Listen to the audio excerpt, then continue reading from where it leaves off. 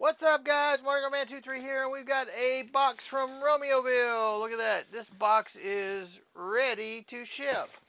So they shipped this to me. So this is a set that I bought during Double VIP.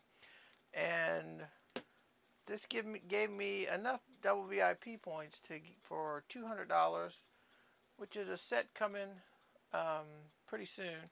But story about this is I had two gift cards. I had one for $150. I had one for $100. And I tried to use them when I bought my Avengers Tower. But when I bought the Avengers Tower, I tried to use them and I was going to pay the difference out of my PayPal account because I had some sales in my bricklink store and I had a little bit of money. And I was just going to do that, and it wouldn't let me do PayPal with that. So I ended up paying for that with my PayPal funds. I still got the gift cards. Thought I lost the gift cards. Luckily, I took a screenshot of them. So this was a $150 gift card,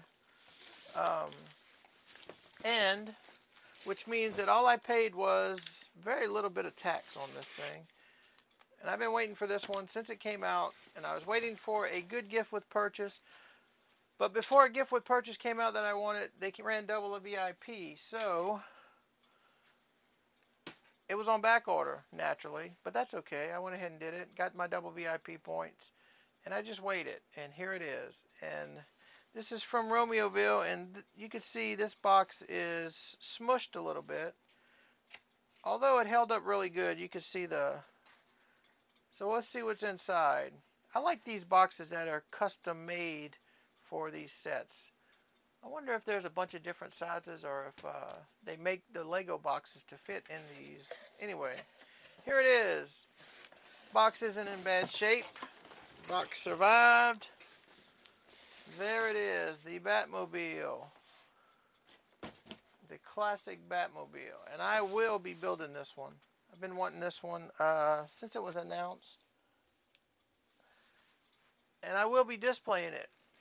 So the question is how am I going to display it? Well, up there, you can't see it now. I'll show you when I build it and put it on display. I've got my Ecto one, I've got my DeLorean, and I'm going to have to move some stuff around. I am going to get it on display. I'm going to have to be creative. I might have to get me a couple more floating shelves, but that's for another day. But I just wanted to do a quick little haul because it showed up, and I'm very ecstatic. Really want to get started building this one. I'm actually working on a project right now.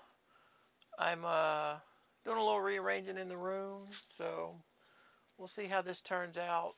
I'll give you just a brief little room tour when I get it done. Might be a few weeks from now, but